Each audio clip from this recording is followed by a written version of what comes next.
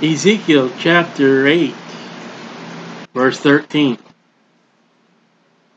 He said also unto me, is God speaking to Ezekiel, turn thee again and go back and go back in all our studies. But go back and get the rest of chapter 8, because chapter 8 is your typical Baptist. We're not going to do chapter 8 like we're not going to do Jeremiah chapter 10. And you'll see why. So, turn thee again, turn around. Now shall see a greater abomination. I want to stress that. A greater abomination. And this is greater than the image of jealousy. This is greater than the seat put in the temple of idolatry. And I would say Baal, but we're looking at Baal in a moment. Then he brought me to the door of the gate of the Lord's house. Welcome all today to the Lord's house. It's so glad to be in the Lord's house. Yes, we are in the Lord's house. 2021, this does speak for the Baptist Church. But you're going to wish it not. You're going to wish Stiley didn't say nothing. But Stiley has to speak. This is why Stiley gets preachers and Christians don't like Stiley, because he's got the truth. So let's take the Lord's house as your Baptist church, though it's not. This is the temple in Jerusalem. But for the sake of the Baptist church, we will say, welcome to the Lord's house, which was toward the north. And behold, there sat women weeping for Tammuz. There you go. There's your Baptist church. And he said to me, hast thou seen this old son of man? Turn thee yet. Okay. You see these women weeping for Tammuz? Boo-hoo-ha-wah-ha. This is the season you call today the Catholic Church Lent. This is your Roman Catholic Lent taken from the Babylonian Syrian idol. We're going to look at Tammuz. Tammuz. Oh, we got so much. You don't see my ugly face because we got a lot of stuff. I'm sorry that Facebook can't see this. He's a Syrian idol mentioned in Ezekiel 8:14, where the women are represented as weeping for it. It. One of the prophets said, it ain't God.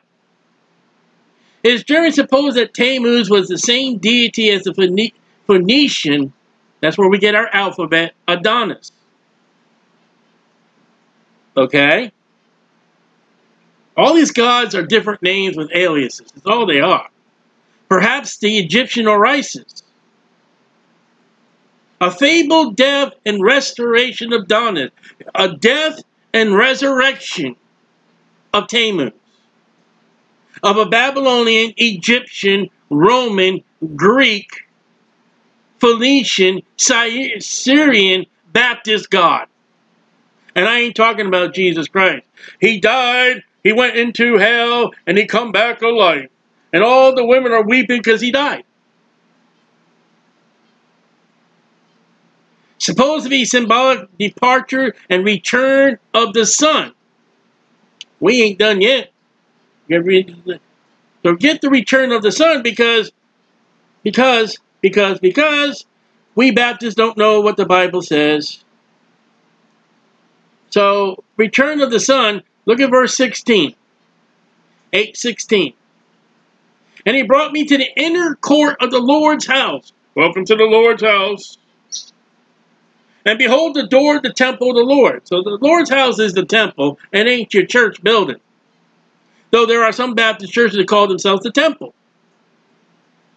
Between the porch and the altar, and that altar is either the brazen altar or is Ahab's altar.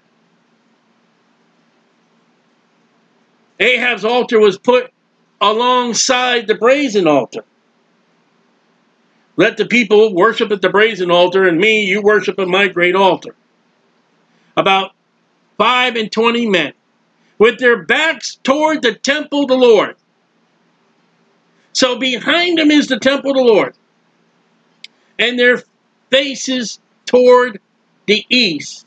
And they worship the sun toward the east. Ladies and gentlemen, Christians of Baptist churches, that is the sunrise service. Look at verse 15. Hast thou seen this, O son of man? Turn thee again, and thou shalt see a greater abomination. The sunrise service. Let me tell you, even if you're a Baptist, even if you're a born-again, Bible-believing Christian, if you are involved in the sunrise service, you ain't worshiping Jesus, you're worshiping Tammuz, and you will suffer for your sins at the judgment seat of Christ. You sign and seal my name, Stanley Hayward, to say sunrise service is a sin. And I know one of your famous, well-known preachers get up and say, I was down here in Florida. They asked me to come and do a sunrise service because no one would do it. Well, join in the heathen, sir. Because you can't serve God in Belial. You can't serve God in the devil. You can't have God in Tammuz. And celebrate the summer solstice, the first, with lamentations, and then rejoicing was obscene rivals. Let's go to Easter.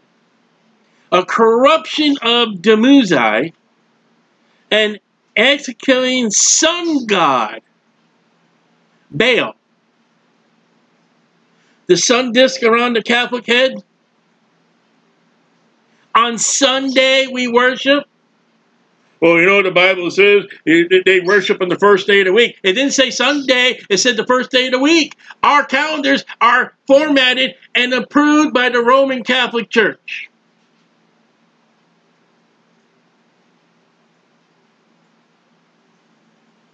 So you got a Roman Catholic calendar that you call Christian. Really? Adonis of the Greeks. The husband of the goddess Esther. You know who she is. She's Easter. The Chaldean calendar, there was a month set apart for the honor of this god. Month of June to July. His honey pie has a celebration called Easter. And then Sweet Cakes has his celebration on June and July. Do you care to know when Tammuz was born? He was born on December 25th. The winter solstice. All sun gods declare that their birthday is on December 25th. Not the Bible, not Jesus Christ. At this festival that lasted 6 days with worshipers with loud lamentation bewailed the funeral of the god. And they sat weeping for Tammuz, Ezekiel 8:14. So when he comes up and these women are weeping for Tammuz, oh, our poor Tammuz has died. Oh, our God has died.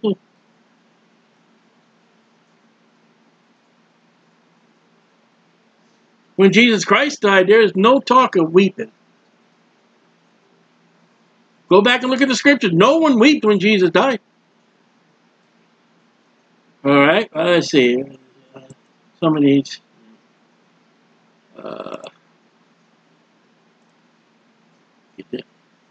Tammuz, a Babylonian god whose worship spread into Phoenicia, into your Baptist churches.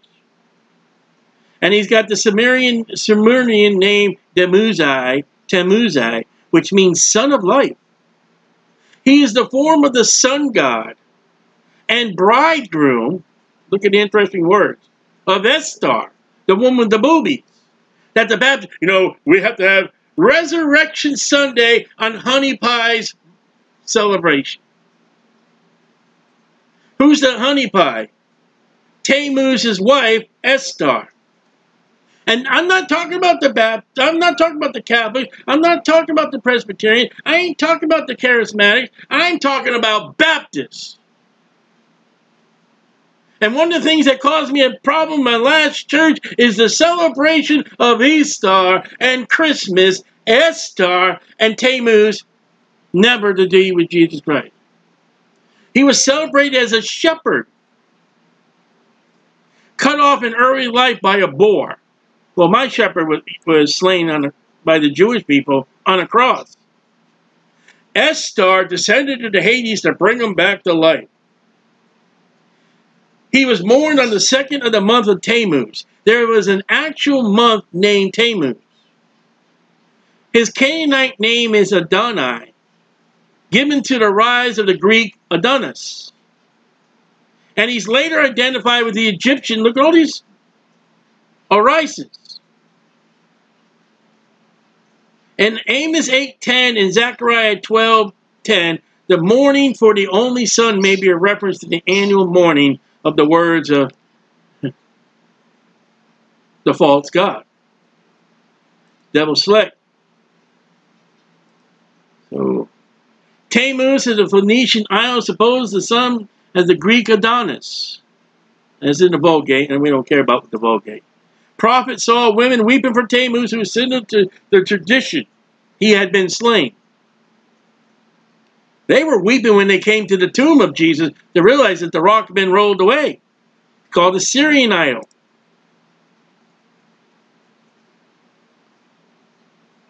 So John Wesley says the outer court, the court of the women, so-called. So there was a particular court of the women because they were allowed to come into it, weeping and performing all the lewd and beastly rites of that idol that the Greeks called Adonis. Ooh, I don't think you want to know what's going on. I don't want to know. And let's see.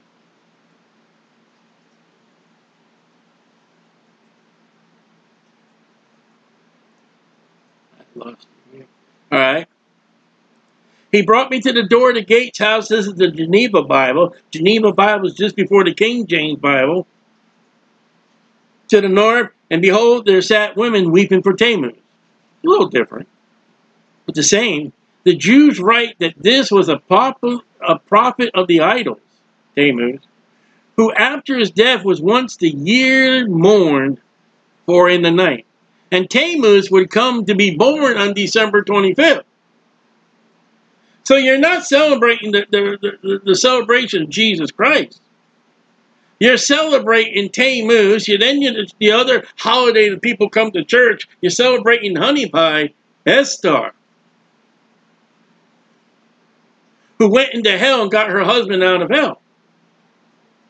And that happens in Baptist churches, the celebration thereof.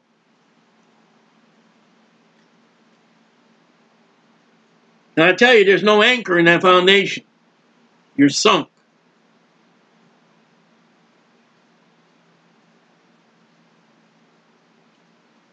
And there's so much. I got videos. You can go on our Hayward family website. I've got videos about Tammuz and all this nonsense.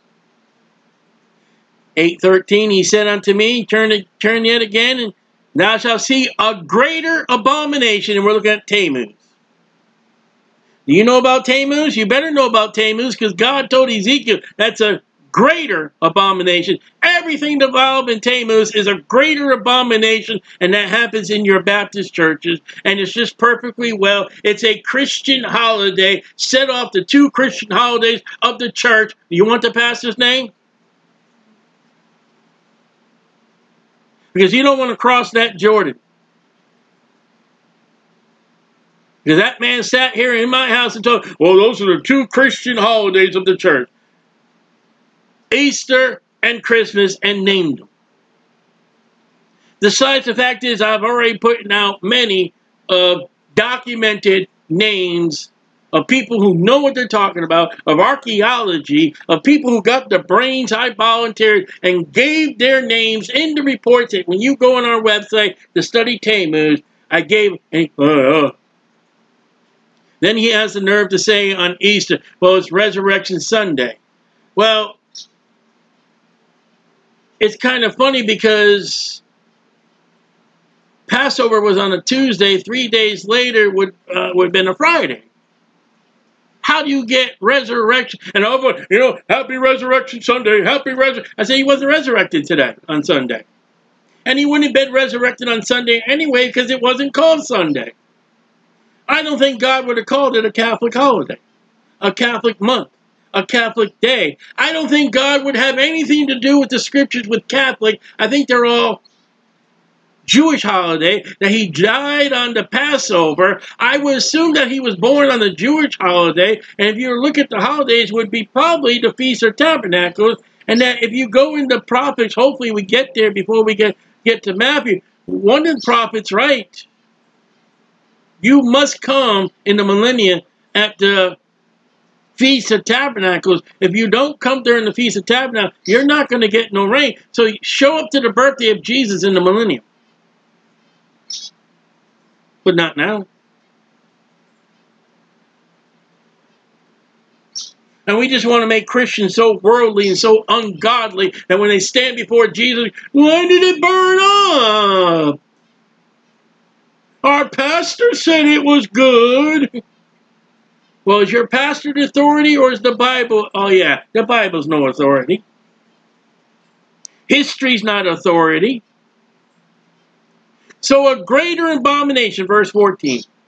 Then he brought me to the door of the gate of the Lord's house. That Lord's house is the temple, not your church building.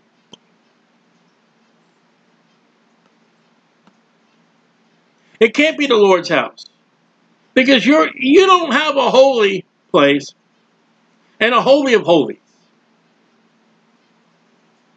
Though I've met some pastors, the holy of holies would be their office. And one man told, touch not the Lord's anointed and do your prophets no harm. Then later on, I said, that's in the book of Psalms. That's not written to no Christian. Which was toward the north. And behold, there sat women weeping for Tammuz. So in this court, it was said that there was a court just for the women. And they're over there having a woman sing all about weeping and crying for their dead God. That's going to come up from the grave after honey pie go gets it. An imitation, an artificial, an antichrist. Because it's an anti-story of the true Jesus Christ that the devil came up with.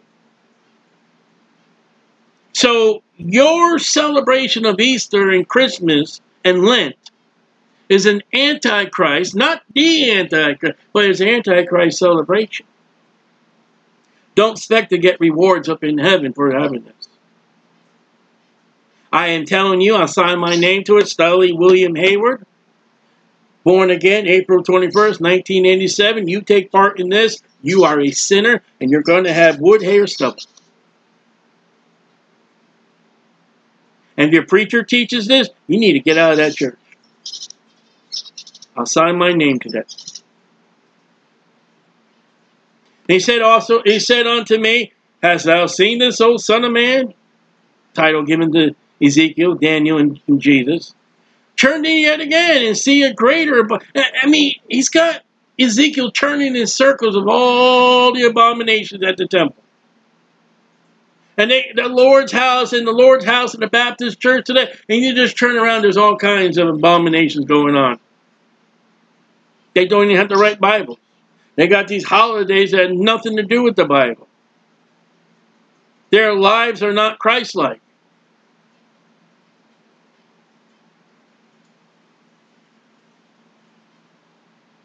Lied to singing blues, I guess.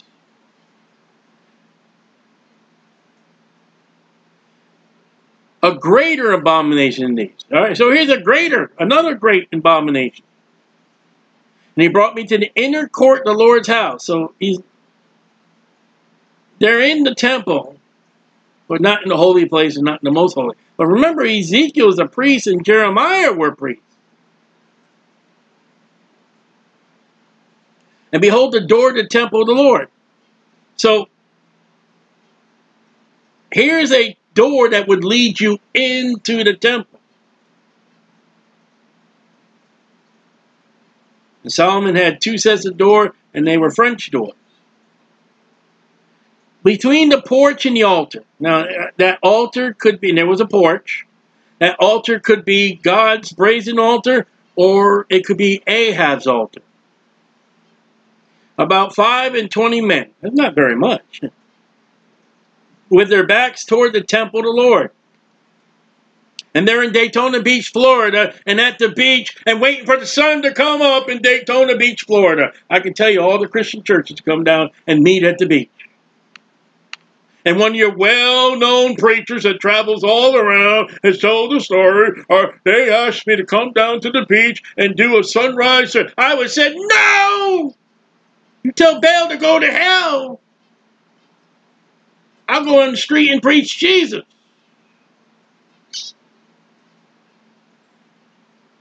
But, you know, I can do anything. In the name of Jesus, of course.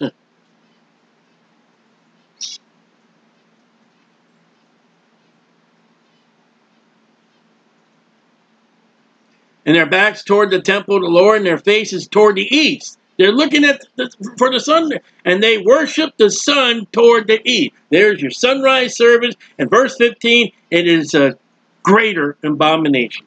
If you're a Baptist, if you are a Christian, and you partake of the sunrise service, it's a greater abomination. Read Ezekiel 8. And when you're done with that, you can go to Jeremiah 10 about the Christmas tree, which many Christians and Baptist preachers go, that can't be the Christmas tree. Deck the halls with boughs of holly, sugar and gold. You are wrong. Silver and gold. Boy, how would they cover up their sins? Tammuz and the sunrise service are greater abominations, and Tammuz is one of your many sun gods. Apollo was a sun god, and the name of our NASA spacecraft. I had a pastor get up, isn't it great? Look how great our spacecraft are going up in the sky. All right, you want me to say it? What? Called Dragon? Revelation 12? You enjoy watching Satan go up in the air? Would you like a rattle or would you like a binky?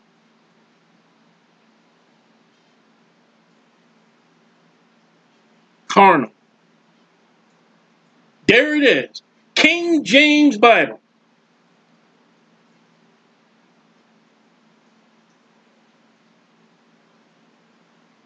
Then he said to me, hast thou seen this, O son of man? It's a light thing. It's a light thing to the house of Judah that they commit these abominations which they commit here. For they have filled the land with violence. Notice how violence came up. And before Noah shows up, it was violence. And had returned to provoke me to anger. Sunrise service, Tammuz provokes God anger. And lo, they put a branch to their nose. I have no idea what that means. Let's see. Bring it up.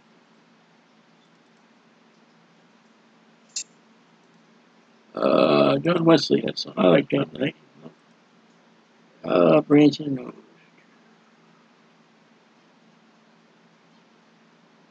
The branch, as worshippers of Bacchus, waved their thyrsus, the stalk wreathed with ivy, and bowed their bodies, and often kissed branches.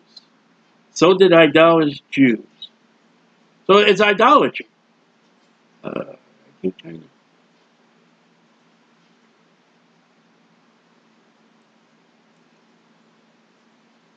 So even the Geneva Bible, it's idolatry, putting that branch to your nose. Today, Baptists put the cigarette in the mouth.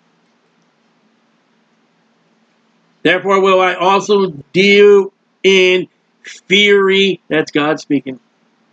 My eye shall not spare, neither will. Listen, if God doesn't attack the Baptists for this worship, he will have to apologize to the people of Judah, and he ain't going to apologize. Neither will I have pity. Though they cry in my ears with a loud voice, oh God, help me, God, I'm in trouble. Yet will I not hear them. That's remarkable. So, Let's try something else.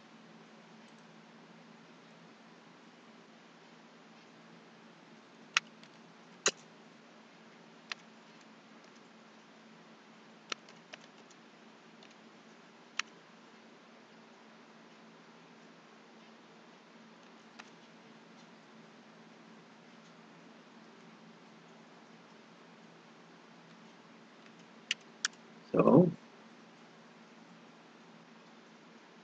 make sure I get the regular couple. Alright. So, you know, it's King James. So, NIV. Later I passed by, and when I looked at you, and I think, why is it? It never does right. It does not want me to do right. So I want to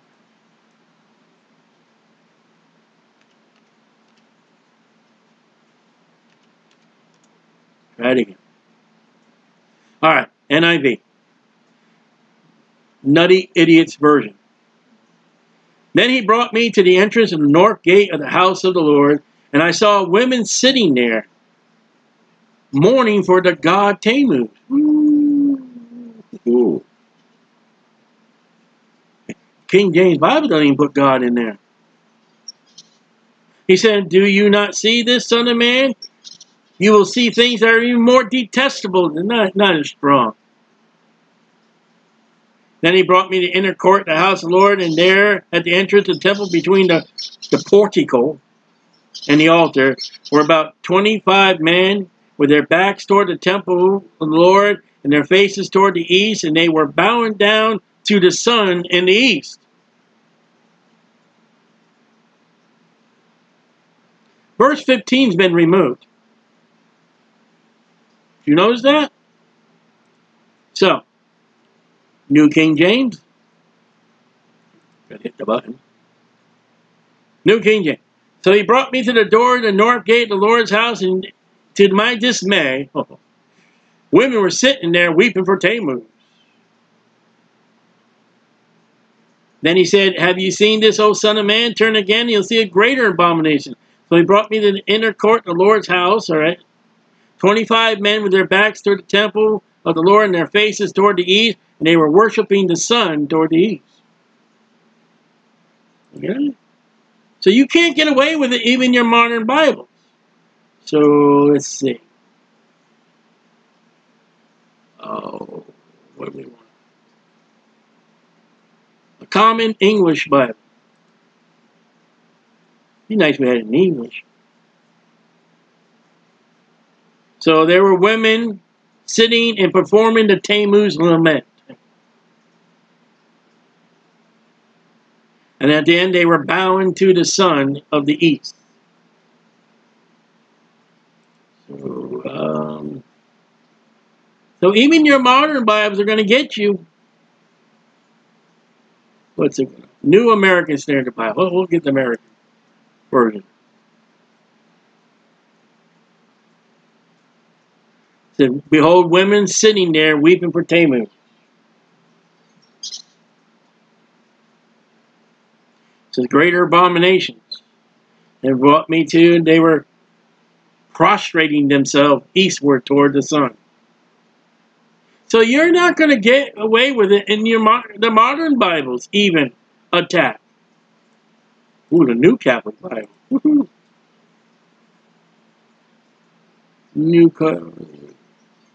They were sitting weeping for Tammuz. That's their Lent. And prostrating themselves toward the east, toward the sun.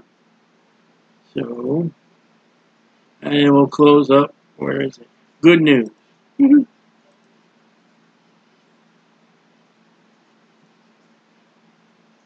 the women weeping over the death of their god Tammuz. Oh. And they were toward the east, worshiping the rising sun. I would figured they would have changed that one. So, well, King James, your modern Bible attacks it, and your modern Bibles even go so far to put God, small g. I'm still King James, only King James, by King James. You will be handed a King James when you are absent from the body and present with the Lord. And hopefully when I end up present with the Lord, He'll put me at the gate and say, here, Sally, hand these King James Bibles out to everybody. Sure, no problem. There's your sunrise service. Okay. Time to part company with that person because he's trying to find an excuse. When you look at the study, you can do the study on our website. You can find it, or you can do your own. Tammuz is born December 25th, as all sun gods are. Honeybai is celebrated on Estar by her name, Estar. And when Estar gets pregnant, get this, when she gets pregnant, the days of her fulfillment of carrying a baby in the womb from Estar to December 25th is 9 months.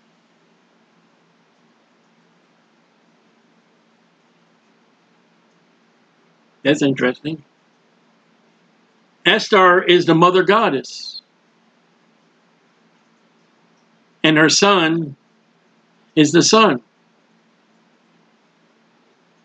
She gives birth to the Son of God, being the mother of God, Estar. Not to Jesus, to Tammuz. Mary's never the mother of God.